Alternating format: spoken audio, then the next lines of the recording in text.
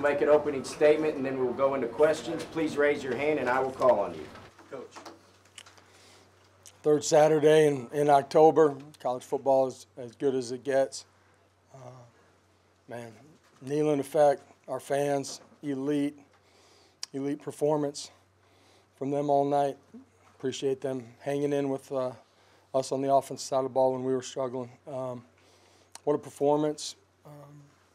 Defensively, just absolutely elite performance. Line of scrimmage, controlling the quarterback, everything that you had to do going into it.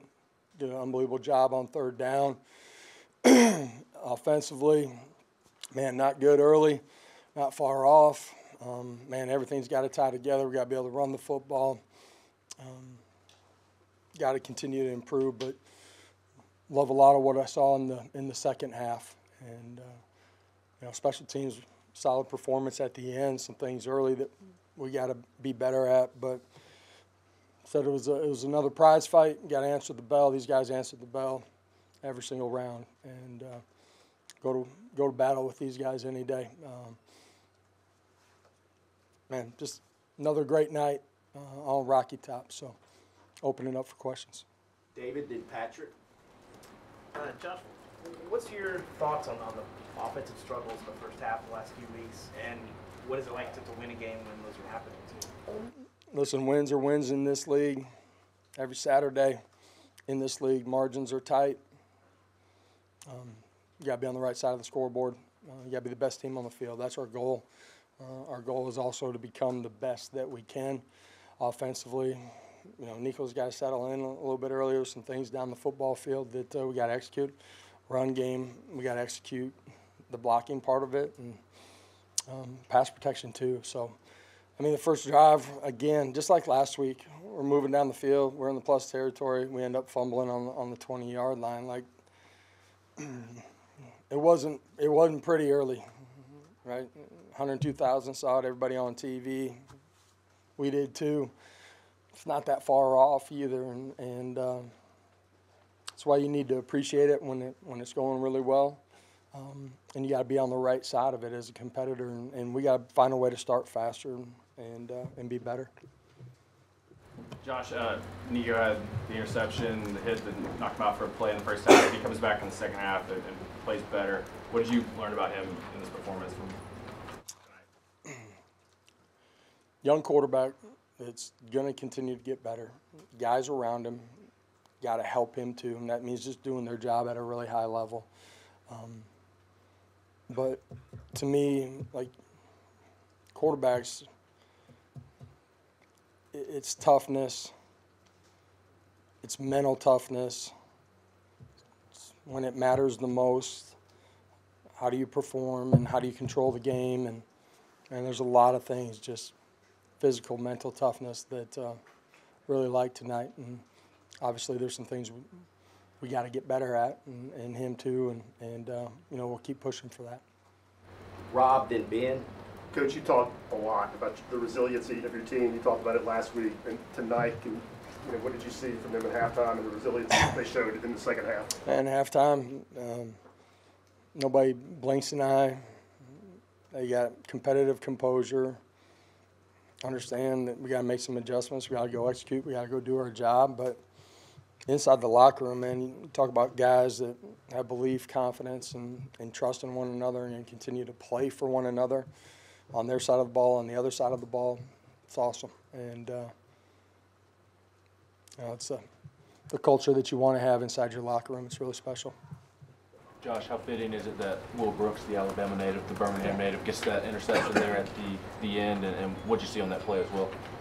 Yeah, you talk about a journeyman, and coming out on the other side of it, guy that continues to just invest every single day, and you reap the rewards. And that'll be a moment in his life, and I'm sure he'll tell that story to all of his grandkids and great-grandkids and anybody that'll be able to listen to it, you know what I mean, as he continues to grow older. But what a special player, but really just a special young guy, you know what I mean, young man. Play that he made on it. Yeah, I was on the iPad getting ready for next offensive possession if needed, so I didn't even see it. Boy, I sure like taking a knee at the end of the game, though. Steve, and then David Taskett. Coach, I was hoping you could speak to your offensive line. For most of the night, it was a clean pocket, and just what they did tonight. Yeah, early I felt like, we were they were playing on edges and pushing it a little bit. Misidentified one of their protections, and Nico's scrambling around on the back end of it. Some guys that are going to be open on the back end, in the secondary. Run game not good early, but second half resiliency, physical. I'll take that part of it for sure. Josh, you think about the game you won here 2 years ago, 52-49, and you think about this, rushing for 217, holding them to 75. There have been years where Alabama did that to Tennessee. I know you touched on the defense, but just what did that mean, and did you think you could hold an Alabama running game to 75 yards? This group believes that it's really good. And if they play 11 guys together and play physical, that they got a chance to be really special. And, they played really well tonight. This team's got a lot of confidence. They also know that we got to improve. But on a Saturday night, at the end of it, no matter how we got there, they're able to appreciate a win, which I think is really important in the landscape of college football. And, as a program, when we got here, I never talked about it because at the end of the day, nobody cares. Right? They care what the scoreboard looks like each week. But there were obstacles that, as a program, we had to navigate and overcome. And this coaching staff, the administration, our players did it in a pretty special way. Not perfect, but pretty special way. And as a program, we got to improve this year. But I do really just feel like we're just getting started as a program. Brent, then Adam. Yeah, kind of a follow-up. Just what Tim and that side of the ball has been able to do all year. I mean, you talked about it after NC State. Did you know that they could be this good and control games the way they've controlled them? Thought we would have a chance to be a really cohesive unit, 11 guys tied in, be able to play all three levels of the defense together. The depth up front would give us a chance to be good at the line of scrimmage. How some of our young guys on the back end would grow and develop would be critical. Tim and our staff have done a great job. I just talked about some of the obstacles when we first got here. Done a great job of personnel, scheme, just continuing to grow the young men over there, and special performance tonight, man. That's an elite defensive performance.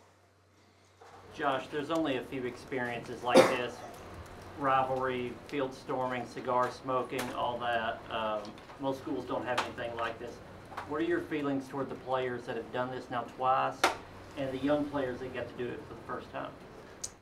First of all of our former players, Darnell Wright, Alante Taylor, so many guys that were back tonight to be a part of this.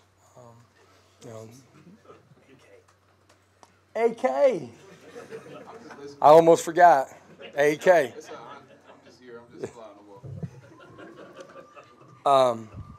They've helped build this thing and still cherish and love it and give back to it.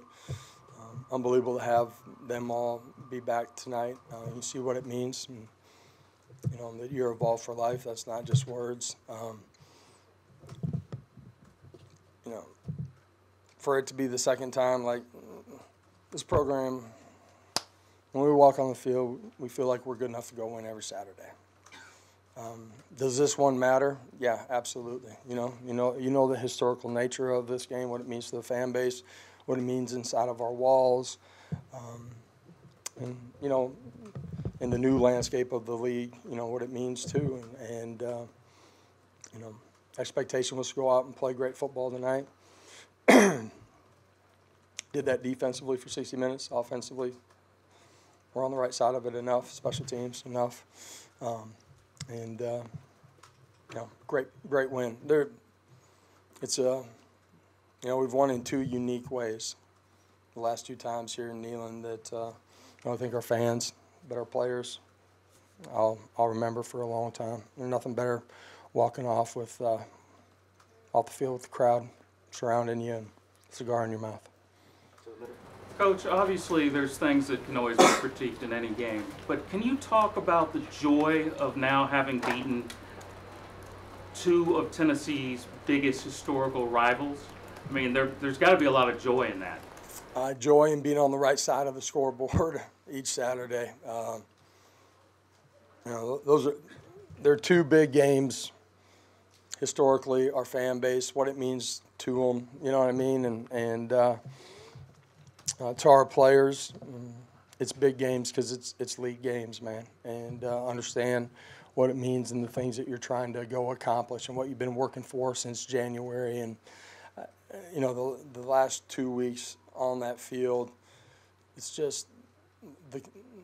really special because of what it took to find a way to be on the right side of the scoreboard with all the ups and downs, just continuing to compete. Proud of the guys for that. Paige. Jermod McCoy's interception earlier in the game returned it, I think, for almost 50 yards. Yeah. Looking back, how crucial and pivotal was that interception? Huge play in the game. Changes the way the game's played from there on out just because of the score. And offensively, got to go do something with that. Again, just, third down defense, red zone defense, special performance. And, offensively, just we can't hurt ourselves when we're in the red zone. If you don't get 7, man, you got to get 3. Can't do that all the time either. That'll get you beat. But we find a way not to do any of those things for the early part of the game. Weston David O.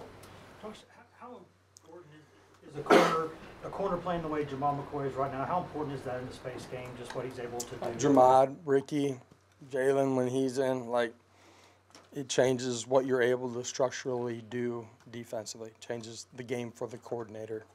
Gives you the ability to open up your playbook. Josh, in a new season like this, how much do you talk about the expanded playoff with your team, and how much do you think about what a win like this can do for the road to that? Our guys are aware of, I wish I could put blinders on them. That's not real. Whatever the TV is going to have on the bottom of the ticker, you know what I mean? But for us to have a chance to be the team that we want to be, man, it's about being in the present. It's about competing as hard as you can every single day to grow and play the way that they're capable and then the unit is capable of. And, there's still things on defense. Man, there's a lot more things on offense that we got to clean up. Good teams get better, and this team's got to continue to get better. If it does that, they'll have a chance to be a good team. Last two, Ben and then Dylan. Josh, another special performance from Dylan, especially there in the second half. What allowed him in the running game to get going, and just, again, kind of 2 weeks in a row, feels like that performance epitomizes who Dylan is. Epitomizes him as a competitor. It's the cigar, all right?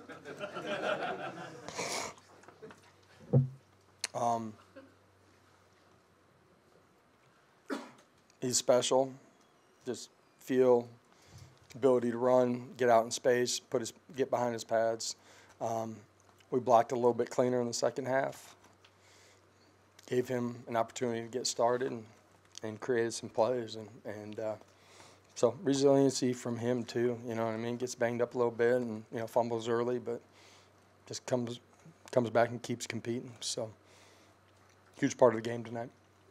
Josh, the run game in the second half, is that halftime adjustments? Is that you wearing people out? Is that really some halftime adjustments, some just straight execution.